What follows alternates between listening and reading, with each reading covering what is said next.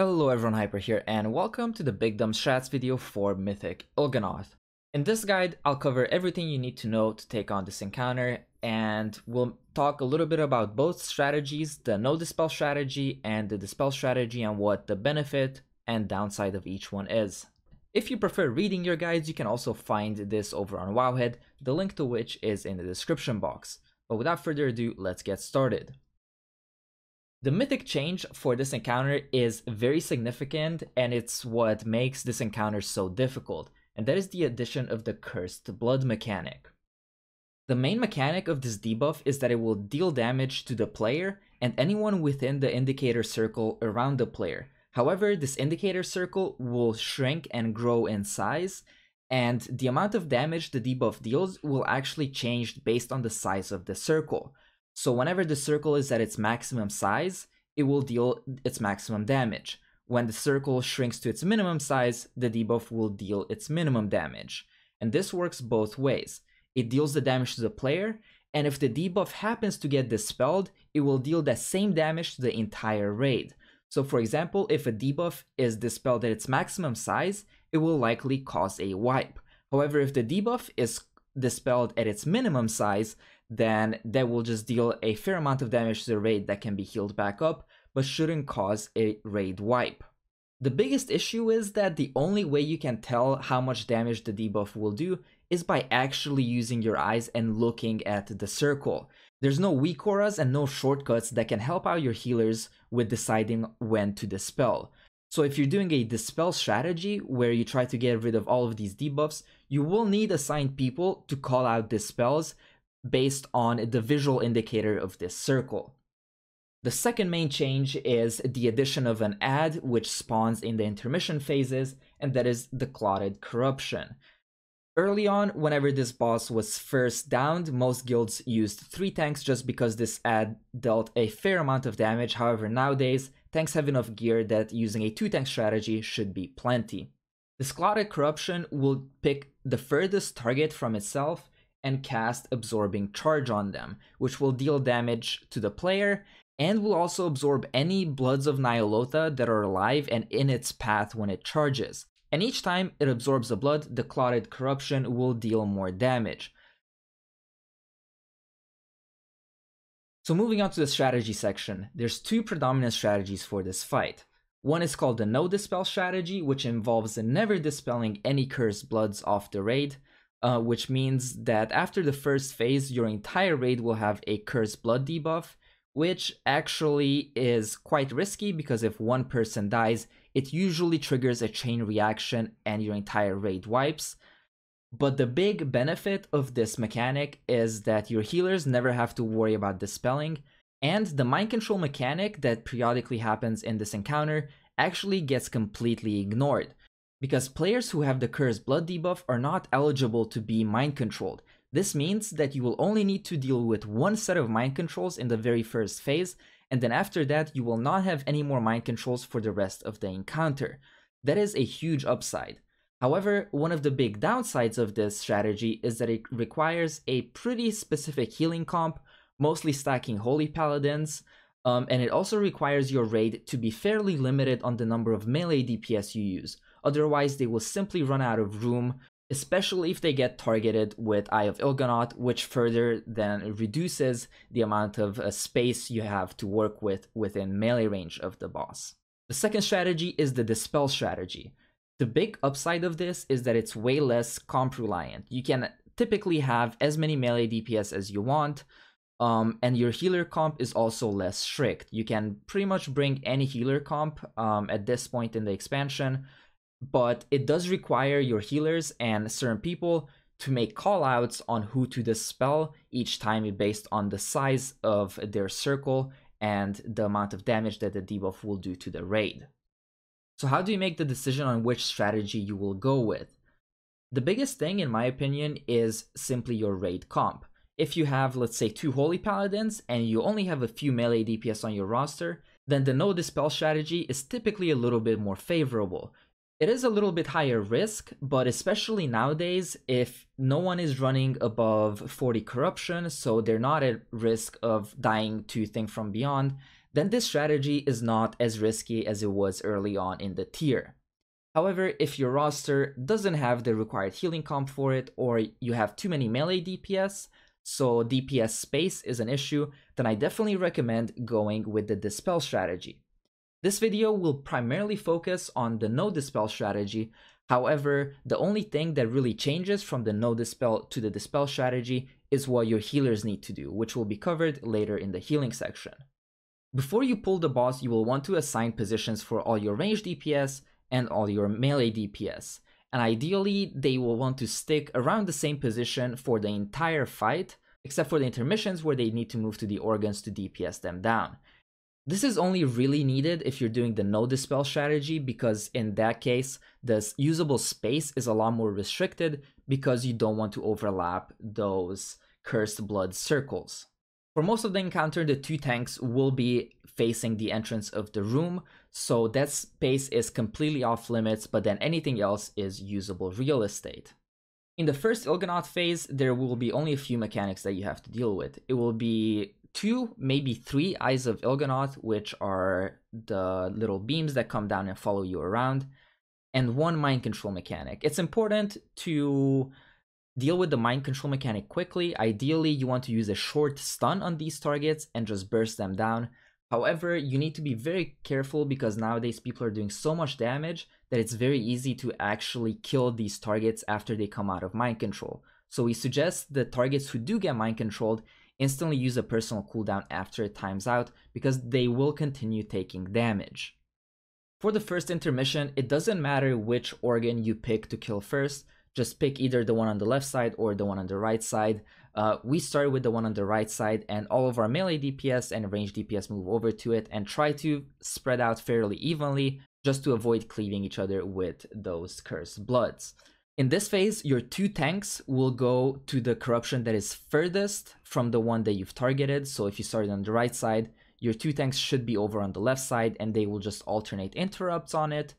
And your ranged DPS ideally should try to get interrupts on the middle organ. However, it's not that big of a deal if a few casts go off, because at this point, there's not that many adds alive, so it's unlikely that you would get overwhelmed by missing a few interrupts. And then on the organ that everyone else is hitting, your melee DPS should just rotate interrupts, and that should be fairly easy to get all of them. After you've killed the first organ, it's time to move back to the Il'gynoth phase. And if you're doing the no dispel strategy, everyone needs to be very careful not to run over each other and cleave each other with the cursed blood. It's very easy to try and hurry back to your position to start doing boss DPS, but especially if your circle is at max size, you will be doing a lot of damage to yourself and anyone else that you run over, so you need to be very careful with that. The second Il'gynoth phase is actually easier than the first one, because at this point, there will be no more mind controls. Every single person in your raid should have the Cursed Blood debuff, and they should just be spread out and dealing boss DPS. Now, after you push the boss to 0% once again, you can move into the second intermission phase. And at this point, everyone should move to the middle organ and just repeat what you did for the first organ. Since there are only 2 organs alive, your tanks should still go to the one that your raid is not hitting, and then the melee DPS can simply get the interrupts on the one that your raid is hitting. After the second organ is killed and you move on to the third Il'gynoth phase, this is where your raid will start getting a more significant amount of bloods. And it's very important that at this point multi-dotters, make sure to dot them up, and then if you're fixated by it, ideally you will want to position yourself in a way where the blood will actually run through the path of the boss, which will allow it to just die to passive cleave. This is not always possible, so if a blood is fixating you and you have nowhere to kite it, just use a hard CC on it, such as a stun or a fear, and that will force it to refixate on someone else, who ideally is on the opposite side of the boss. Keep in mind that there are several classes who are not able to deal with the bloods by themselves because they don't have any CC that will actually force them to refixate, so in that case it's important to call for help from someone else.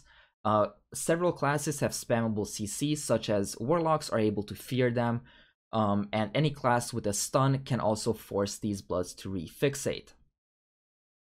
For the third intermission phase, you will only have one organ available, and we typically have the entire raid funnel in there and DPS it down as quickly as possible.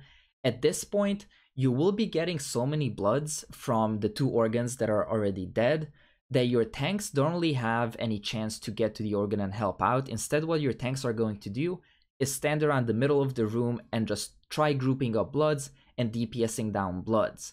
We also suggest assigning a few ranged DPS who are particularly good at dealing with these bloods of Ny'alotha to just DPS them down, typically multi-daughters such as Shadow Priests, maybe Warlocks, or any other class who has an easy time dotting up and dealing damage to the bloods as well as the organ should help out in this phase.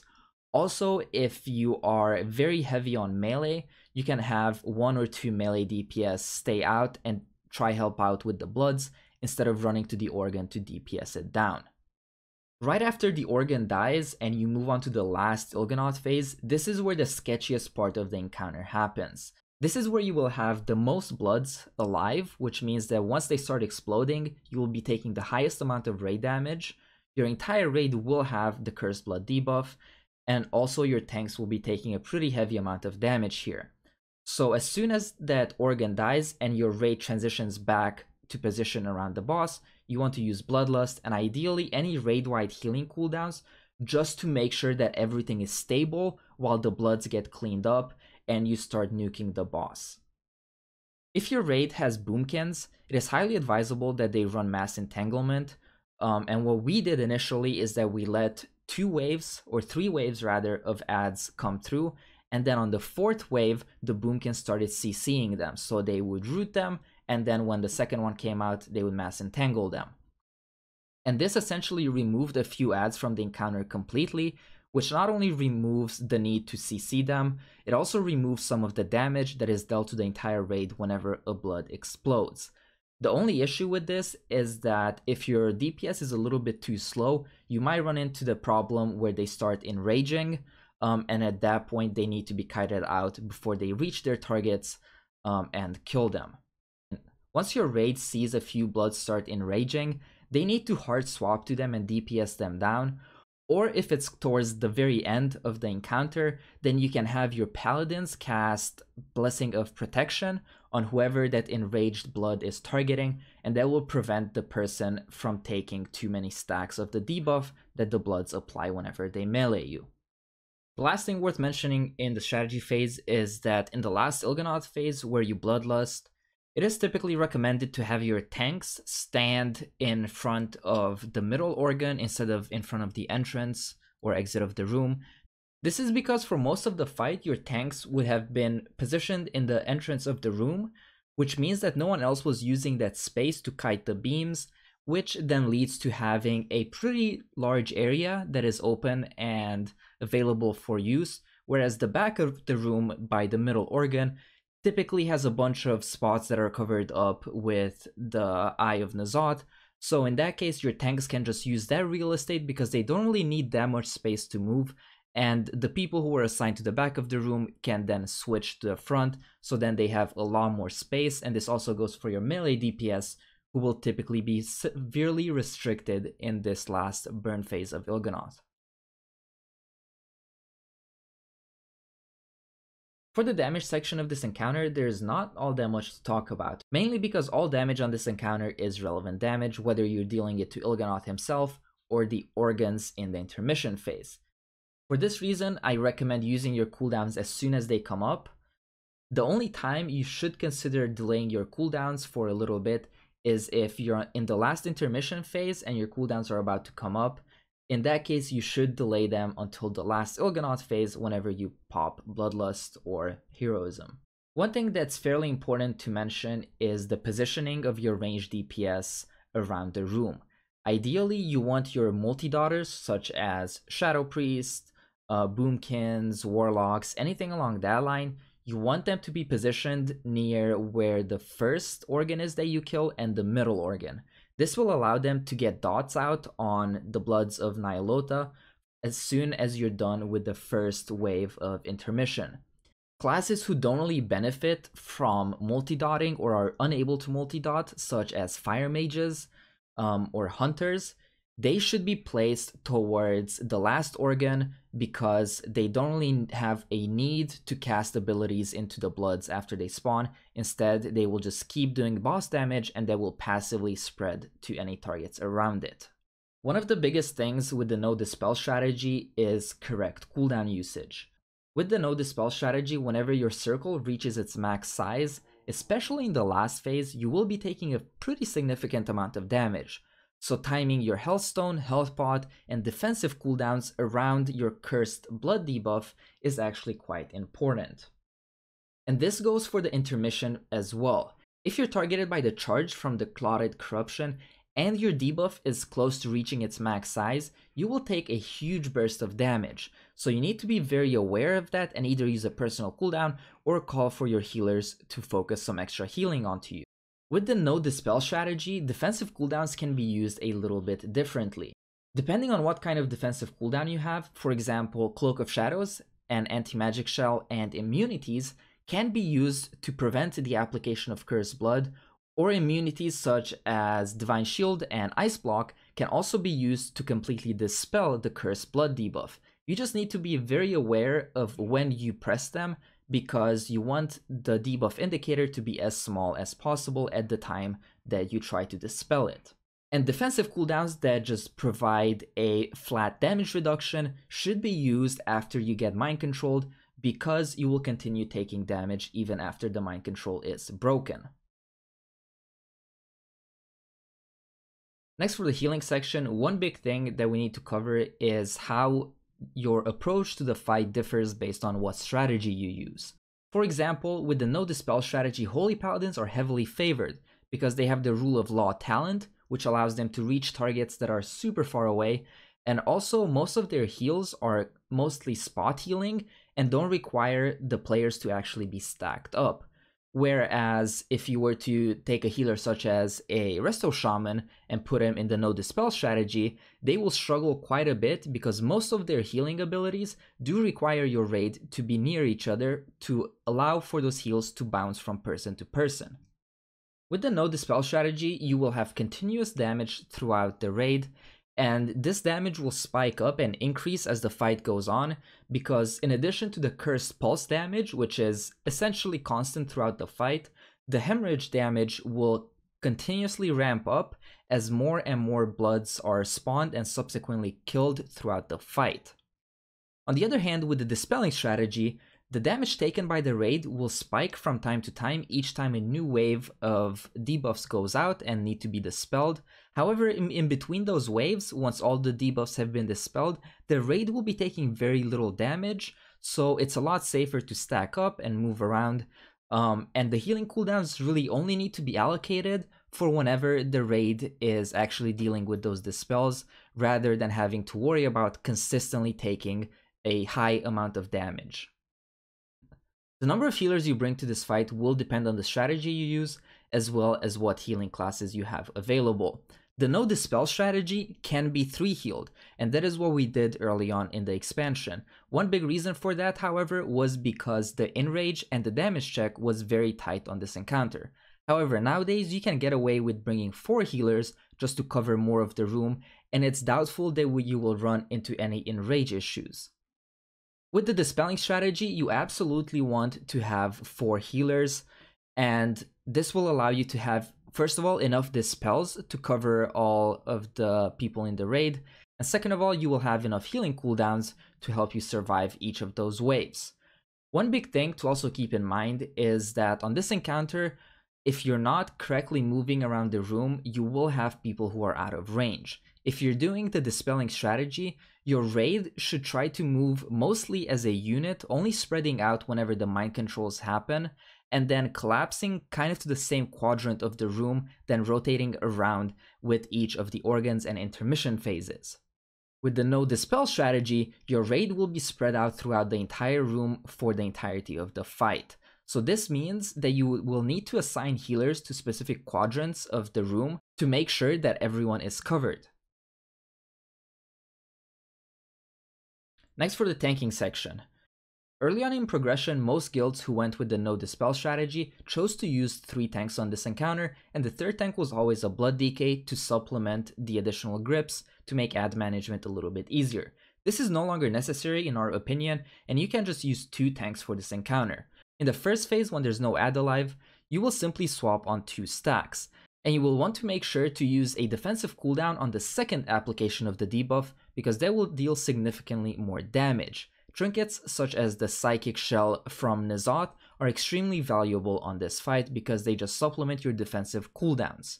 In the first intermission, it doesn't matter which tank picks up the ad that spawns, but simply take him to the opposite organ of the raid, and that is just to make sure that the 2 tanks alternate kicks while the raid is DPSing down their assigned organ.